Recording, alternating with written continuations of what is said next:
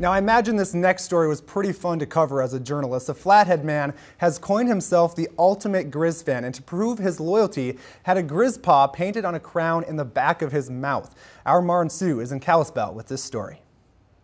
My brother thought I was crazy. He didn't think it was actually for real, and my friends, they kind of know me well enough to know that I would go about doing that. This is Scott Williams, the self-proclaimed ultimate Griz fan, and this is Scott's tooth with a Griz crown.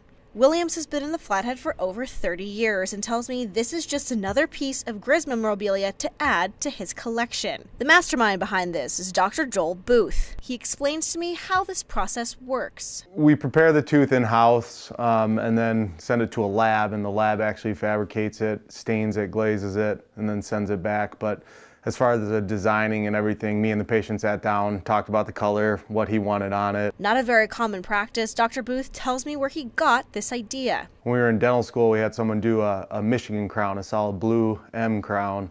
So I mentioned that to the patient. These tooth tattoos are put in patients' teeth the same way a regular crown would be. Dr. Booth tells me a patient can essentially get a tooth tattoo anywhere a crown can be put in, either in the front or the back of the mouth. The Griz tooth is holding up well. Dr. Booth tells me the tattoo will undergo normal signs of wear and tear, but it's unlikely that the Griz paw will wear off. In Kalispell, I'm Marin Sue, MTN News. Williams tells us he's ready for another tooth tattoo and is thinking of possibly getting another Griz paw on the other side of his mouth.